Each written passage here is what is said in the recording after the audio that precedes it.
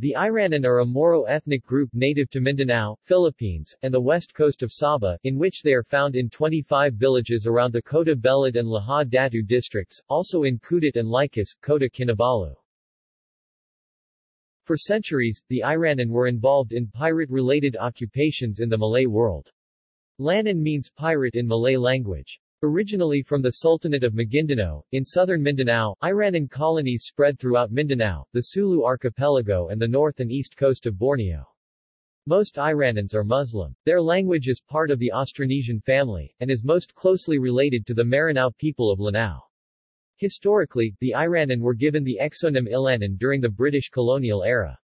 The Malay term Lanan or pirate originated from the exonym. In the case of intermarriages of an Iranun woman and an outsider man, the cultural influences of the woman's family will be more dominant that the outsider man would be considered as an Iranun man, although in a lot cases this does not happen. The language of the Maranao and Maguindanao is strongly rooted in the Iranun tongue. The Iranun may perhaps be the mother language and the rest are just a mere dialects. For several centuries, the Iranuns in the Philippines formed part of the Sultanate of Maguindanao.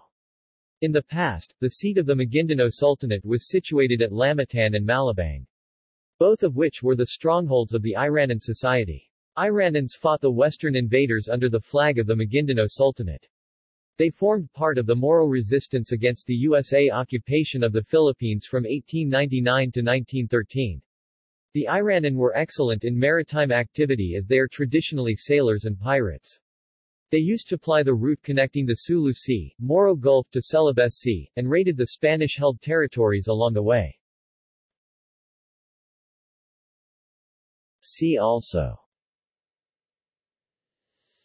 Sama Baju people, Karakoa, Garai ship, Penjajap. References